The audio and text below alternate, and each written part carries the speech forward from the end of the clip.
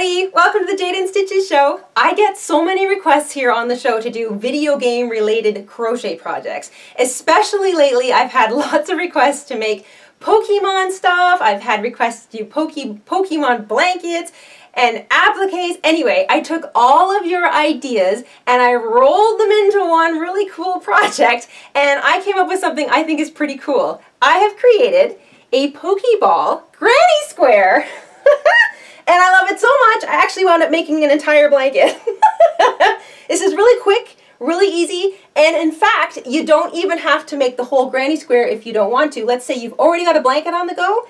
I can show you how to make this into an applique. So it's like a 2-in-1 video. You guys are in for such a treat. Anyway, I'm going to show you guys how to make this awesome square today.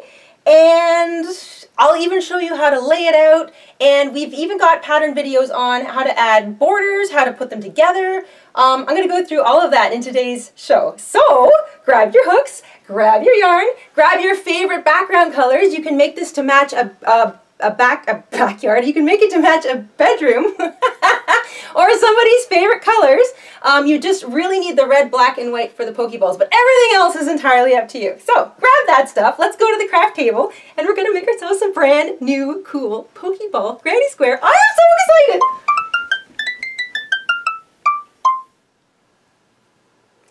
For each Pokeball granny square, you are going to need 4 colors: red, black, and white for the Pokeball, also white for your edge or your border row, and a background color. So I'm alternating between blue and yellow because I really like that contrast, but you can choose to do it any color you like. You can do it a whole bunch of colors. You might want to match it to a room that you're making the blanket for. That's entirely up to you.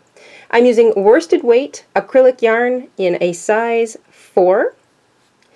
I'm using a pair of scissors, a yarn needle to weave in my tails, and most importantly, a 5.5mm hook or an I-9. You can also use a slightly larger hook. Anything up to a 6 or even a 6.5mm will be just fine. Just remember, the larger your hook goes, the bigger your square will go. And with a 5.5mm hook, each of my Pokeball squares has worked out to be roughly 6.5 inches squared. Once you've got all that, we can get started. We're going to begin with the middle line of our Pokeball. So you're going to want to grab your black yarn. We're going to begin with a slip knot. And from here, you're going to chain 10. All right, you should have a chain length of 10. I realize this is a little tricky to see because I'm using black, but this is the very simple, very short part of the Pokeball. So you're going to skip the first chain from the hook. So you see that one? Skip it. You're going to identify the second chain from the hook. I know it's difficult to see, but there it is right there. You're going to half double crochet into it.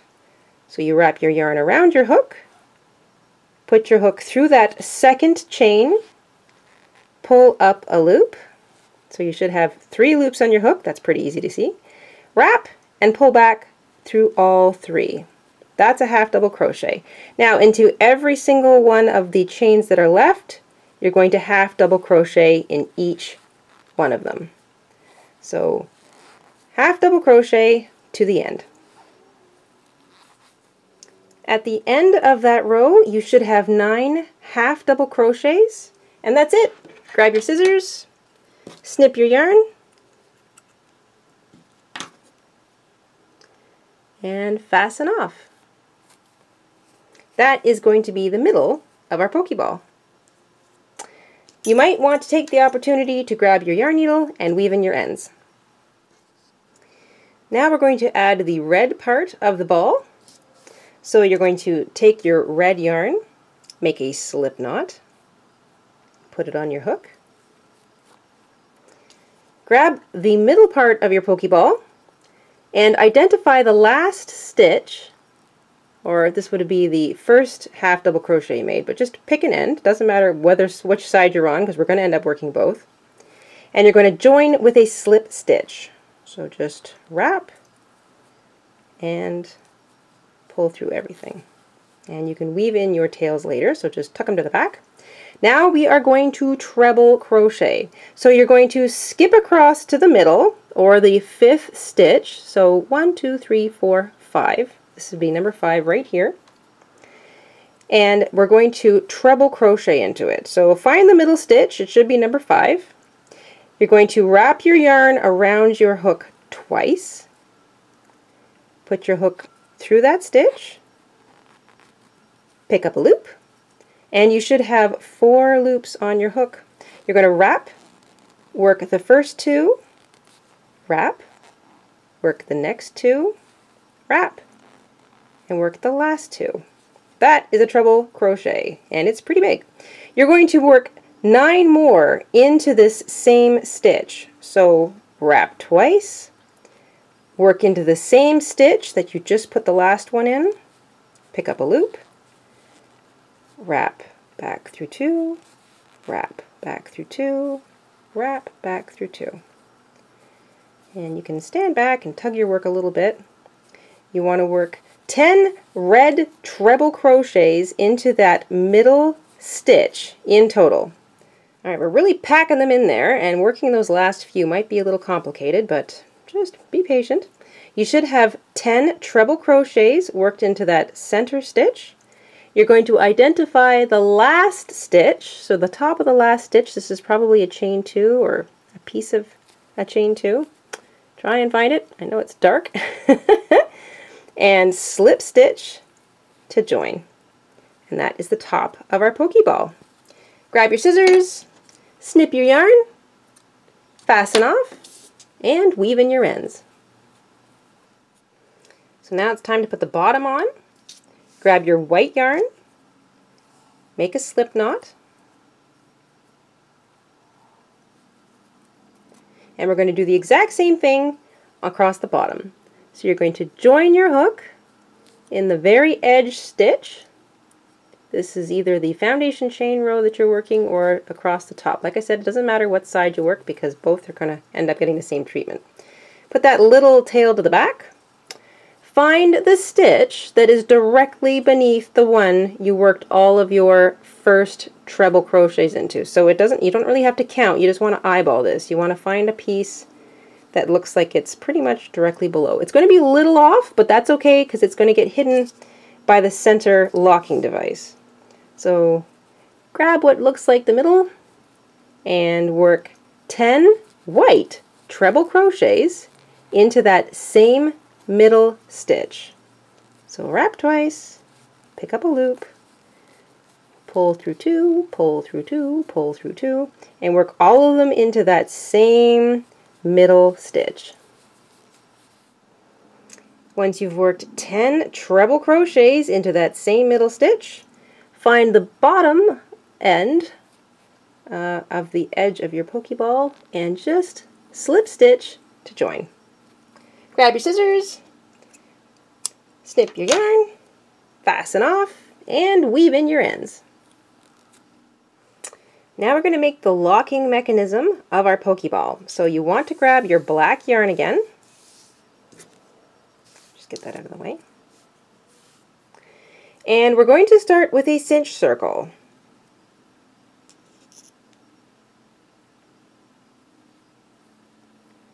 And once you've got your cinch circle made, you're going to work 10 single crochets into your cinch circle. So I know we're jumping around through different stitches here. Remember, the single, you don't have to do any wrapping before. You just pick up a loop, wrap, and pull through the 2 loops on your hook. So pick up a loop, wrap, and pull back through the 2 on your hook. You want 10 altogether into your cinch circle. Once you have 10 in your cinch circle, grab the short tail, give it a nice tight pull, cinch it shut, and you're going to join with a slip stitch to the first single crochet of your cinch circle. So you've made a nice circle.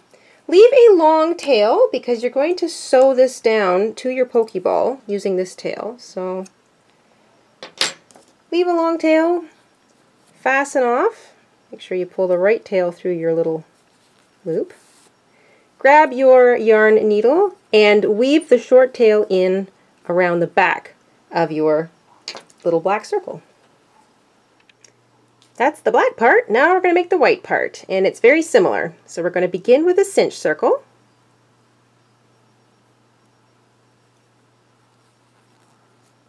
And into that circle, you're going to work 5 single crochets. Once you have 5, grab the short tail, cinch it shut, and the same thing, you're going to join with a slip stitch to the top of the first single crochet you made.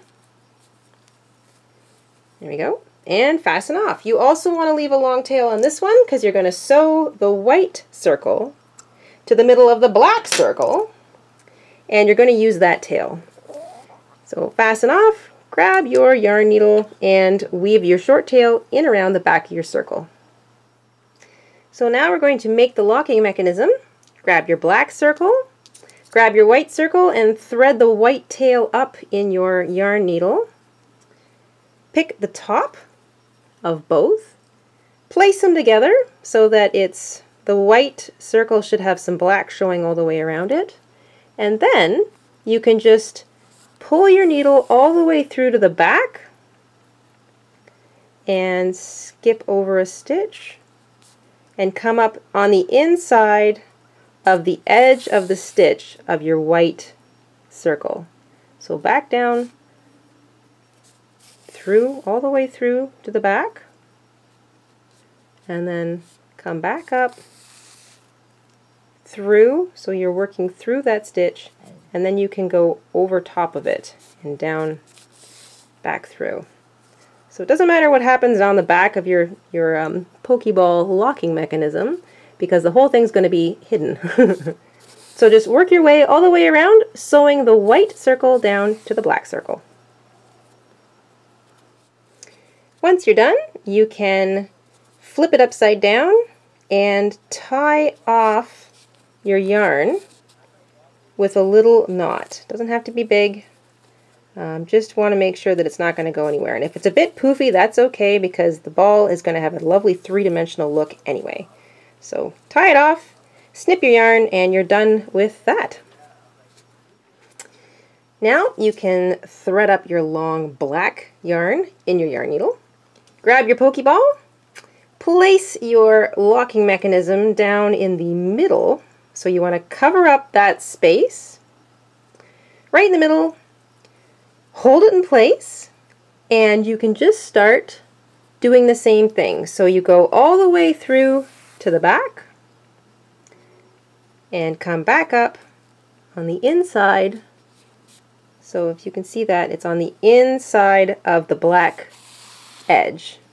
And if you don't want it to show through all the way to the back, you can just pick up a little piece of a stitch, and same thing, you want to work through the side of that black piece, and you can do that all the way around too. So just work your way around, sewing your locking mechanism onto your Pokeball, and then we'll move on to the rest of the granny square. Once you're finished sewing down your locking mechanism, you can take your yarn, pull it all the way through to the back of your Pokeball, and you can weave it in back and forth several times, and that should lock it in place. If you're worried about it because it's slightly slippery yarn, then knot off in a small little area, make a nice tight knot, and then weave in your ends. And that's it for the Pokeball part of our granny square. This, on its own, makes a pretty great applique. So if you wanted to stop right here and attach this to a blanket you already had going on, or a jacket or anything, you could do that too. But let's move on with the rest of the granny square. So now you want to grab your background color. For me, that's going to be blue. You're going to make a slip knot.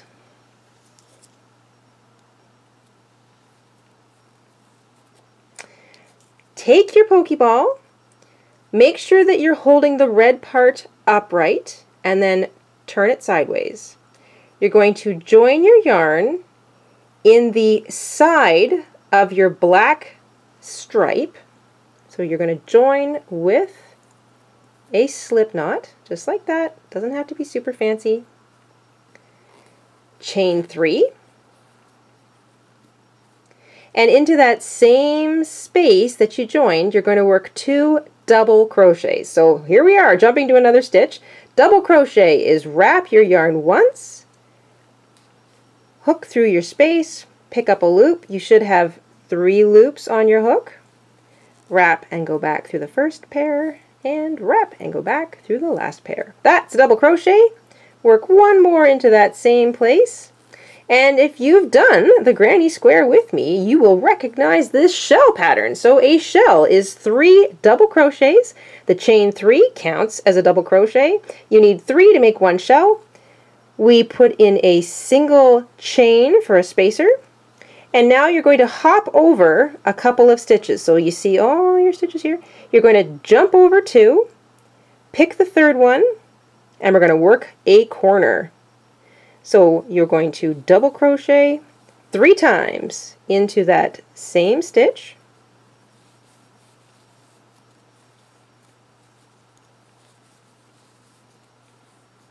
One, 2, 3. Chain 2, because we're putting in a corner, and work another shell into that same stitch.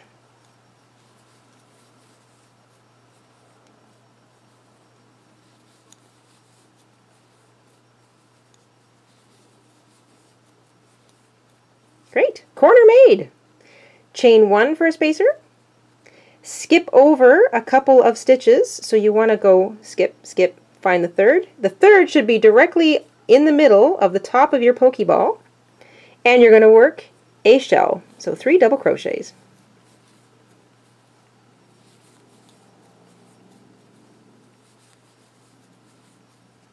Chain 1 for a spacer. Skip 2 more stitches, find the 3rd. We're going to work another corner. So 2 shells and a chain 2 in the middle. There's the 2nd corner made. So it should look something like this so far. You're going to chain 1 for a spacer. And now you're going to work into the opposite side. So you're going to pick a middle part of that stripe. So that's good right there. And you're going to work a shell or 3 double crochets into that same stitch. All right, we are half done our foundation granny square row. So we're going to chain 1 for a spacer, and now we're going to skip 2 white stitches, pick up the 3rd, and you're going to work a corner. Shell, chain 2, shell. Chain 1 for a spacer, skip 2 stitches, find the 3rd. That one should be pretty much directly in the bottom, so that's sort of the middle of your little white part here, and work a shell into that stitch. Chain 1 for a spacer, and we're going to work our final corner. So skip 2. If you're running out of stitches, just pick what looks like the corner. This does not have to be exact because it's going to get pulled into a square. So pick a stitch and work shell, chain 2, shell into it. Once you've got your corner made, put 1 more chain for a spacer in. Don't forget that last chain. And then you're going to join to the top of your chain 3. So I am going to pick up the top of that chain, just like that. Run my hook right through it, and join with a slip stitch. And bada boom, bada bing, you've just encapsulated your Pokeball in a granny square. Woohoo! Isn't that cool? So we're going to put in 1 more row of our background color. This is to make it really stand out. You're going to slip stitch across the top of these next 2 double crochets so that you can get to a chain 1 space. So just slip stitch across the front. Don't worry, it's not going to show. Slip stitch into that next chain 1 space, chain 3, and you can now start your granny square pattern all the way around. So finish off that shell by working 2 more double crochets into it. Remember to chain 1 for spacers along your sides. When you get to a corner, which is a chain 2 space, work shell, chain 2, shell into it. And you can work the same pattern all the way around, and I will catch you up back at the beginning. Once you get all the way around, remember to chain 1 for a spacer before you join to the top of that chain 3 that you began the row with. And that's it for the background color. You can slip stitch to fasten off. Got a little bit of a tail, you don't need a whole lot. You're going to grab your yarn needle and weave this in, and then we'll do our final border.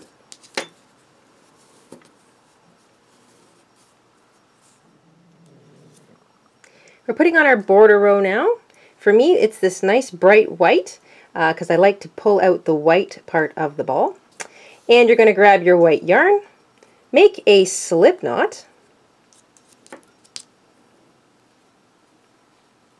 and I like to join colors when I'm working rows on a granny square in a corner. So grab a corner, doesn't matter which one, join your yarn with a slip stitch, just like that, chain 3, complete that shell by working 2 more double crochets into the corner,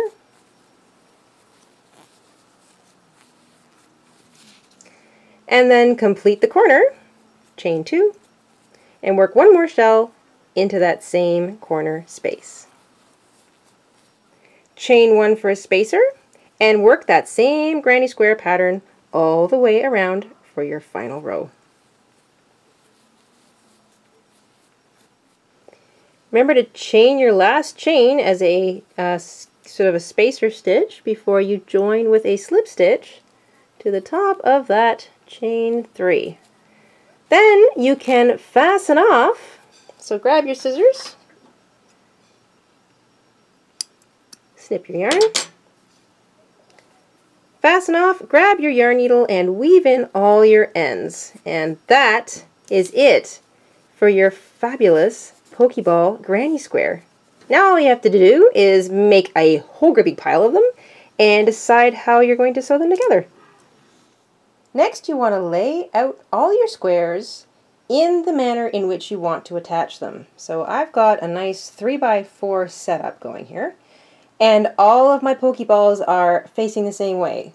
So the top, or the red part, is all facing up, and I've alternated my blue and yellow colors. I have sewn all of my squares together, so I opted to sew mine together, but you can single crochet them together or attach them however you like. And now that they are all together, all I have to do now is put on a border. And there you have it. I put a half double crochet border on mine. So I've got 5 rows of half double crochet. That's it. Nothing super fancy. Our borders tutorial will take you through that. So rather than just say doing single crochet, you can substitute in the half double crochet instead. And that's all there is to it. It's super simple. You can just keep adding borders until you run out of yarn. And that's it. I hope you have fun making this. It's certainly as much fun as I did. I am absolutely in love with this granny square. And I know exactly where I'm going to hang this too. Anyway, thank you so much for tuning in today on the Jayda InStitches show. We will see you again really, really soon. Until then, stay safe, stay crafty, and have an awesome week. Bye, everybody!